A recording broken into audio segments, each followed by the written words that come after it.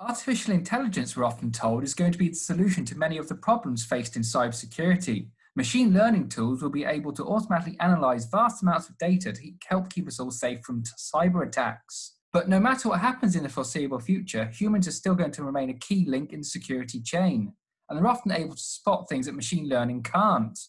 But what does it take for people to actually be able to do this, and how important is it that the people we're relying on for cybersecurity are diverse? I'm Danny Palmer. This is ZDNet Security Update, and with me to discuss the people tasked with keeping us all safe from cybercriminals is Arno Westelius, Senior Engineering Manager for Cruise and White Hat Hacker for Bugcrowd. Thanks for joining me, Arno. First of all, why is it that AI is so often spoken about as the future of cybersecurity, and why could this not be entirely the case? Well, I would argue that a lot of people got very excited when AI popped up or machine learning popped up as the solution to almost all problems. And I think that at a point in time, we tried to apply this onto too many problems all at once, and it was going to be this good savior for all these different problems. And at the end of the day, I think it's all about identifying and defining the things that we do think that AI can solve for, and then move the needle such that the experts that we hire or the hackers that do these manual tasks can focus on the things that are a little bit more advanced or more complicated.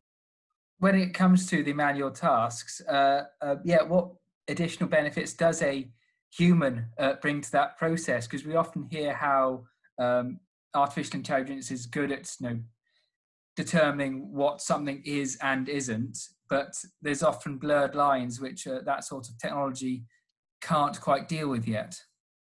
I would say that context is the most important, and an understanding of more so the underlying infrastructure and systems and how they relate to one another, how a network works, for example, and how these different systems are interconnected.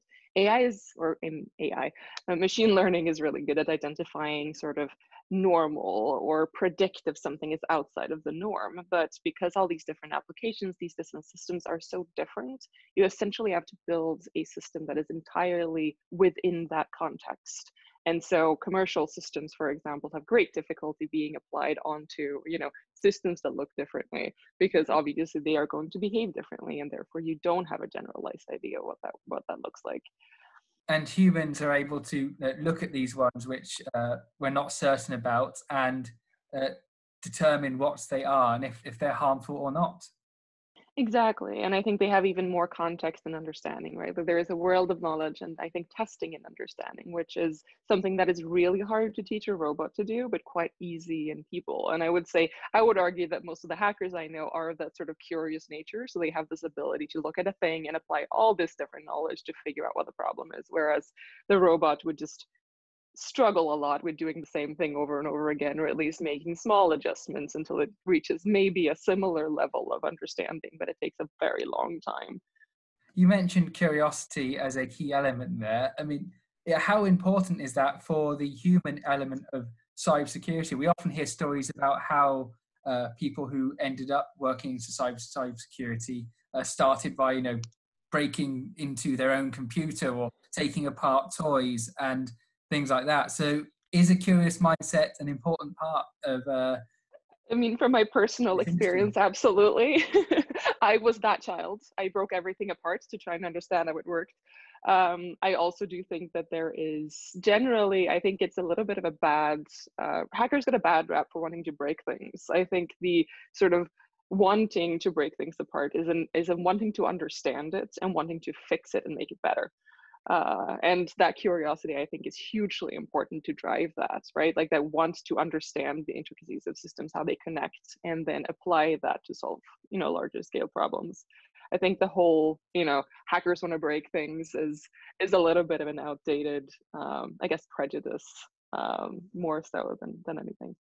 I've sometimes had it when I've written articles about the hacking and cybersecurity, hackers in the cyber criminal sense of the word, and use the word hackers to describe what's going on. And sometimes people will say that's not the right description, or why are you saying this? But I guess that in the realm of cybersecurity, it has become associated with malicious intent, where, as you've just pointed out, this isn't always the case. And obviously there are people who are hackers on the white hat side as well, looking to do the same things as the bad guys are doing, but to help keep people safe rather than do damage. Exactly. And I think that one of the things, I think the report talks about this quite extensively as well, is that most people who do this out of a want to fix problems or a care for the companies that they attack, which for a untrained person or a person unfamiliar with hackers, that might seem a little strange, right? Like you really like this online streaming service, so you go in and you try and break in. But it always comes from this sort of place of wanting to fix things, wanting to make sure that the vulnerabilities that I understand, right, that they are not going to be imposed upon users who don't necessarily understand them, right? A lot of the times I can think of, you know, family members who aren't necessarily very computer savvy, and that what if there is a vulnerability there and they become the target of that. And so I think a lot of the times it's really about trying to help people.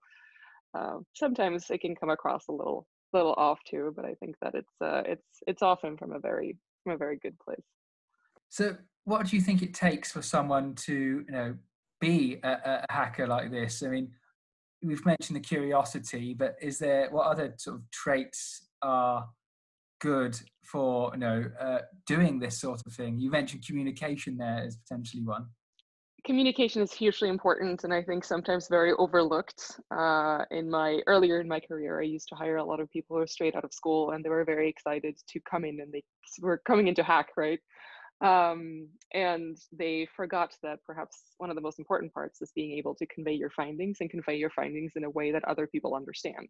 Half of this job is translating a complex computer situation to someone who doesn't necessarily understand it. So report writing might not be people's most exciting like work task, but I do think that it's one of the most important.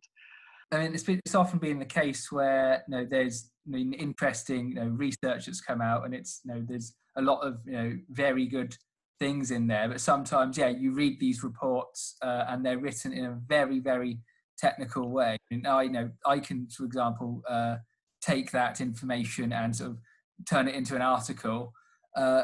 But it could be difficult if, say, for example, you were on your information security team at an organization and you presented one of these highly technical reports to your board.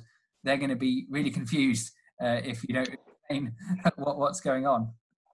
Exactly. And I think focusing on things like impact, understanding what the risk to the business is, right? Like oftentimes implementing security controls can also be an argument with, you know, your growth team, because if you're putting security things in place that might stop your users from being able to do everything that you think that they should be able to do as well.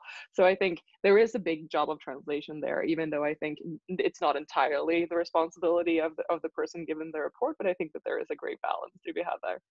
One thing about cybersecurity that it's often noted is that it's not the most diverse industry in the world.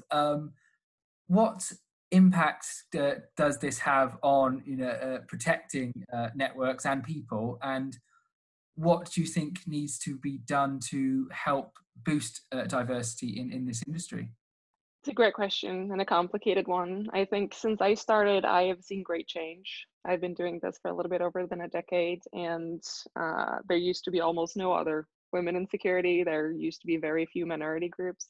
But I think that that is more a representation of the people that we used to see in offices, the people who used to take on security operations or security jobs within larger organizations were generally white men, because they already had jobs there.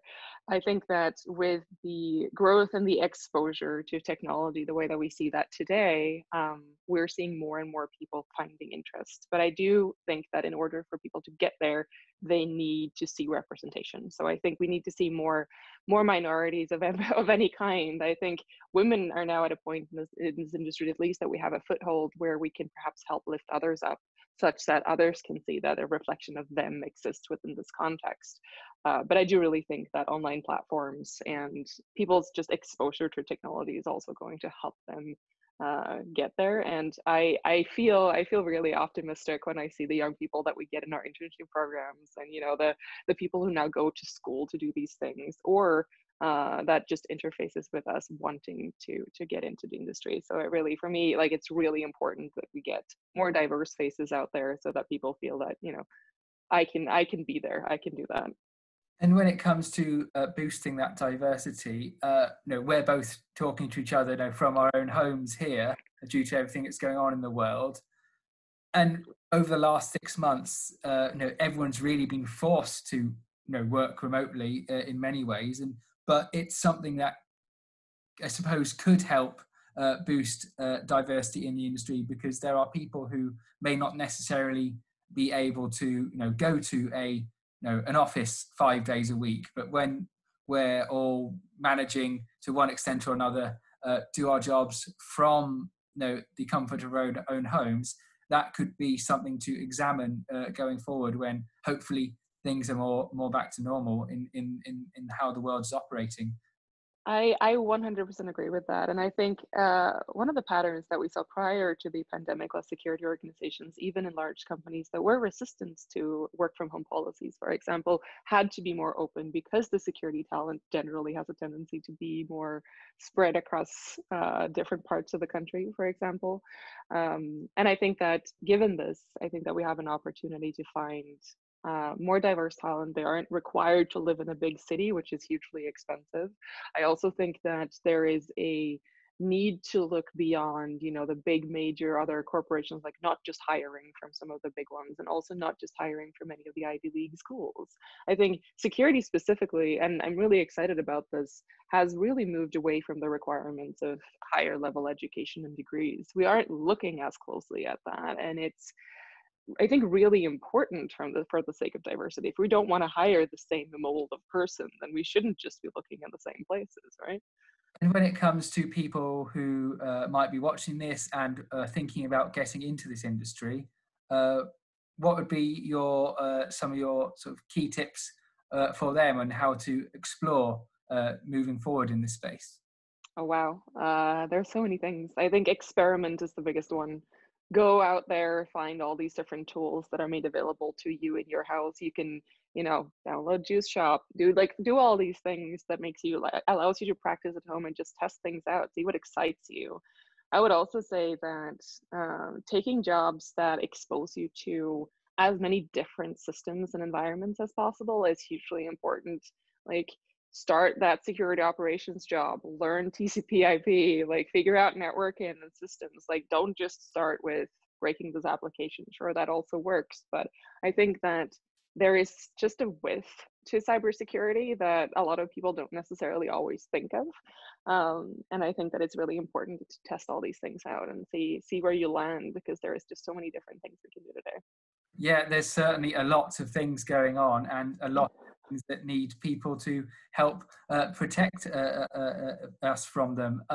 Thank you for joining me on ZDNet Security Update, Anna. It's been very interesting. And for those of you watching, for more information and articles on cybersecurity, be sure to keep reading ZDNet.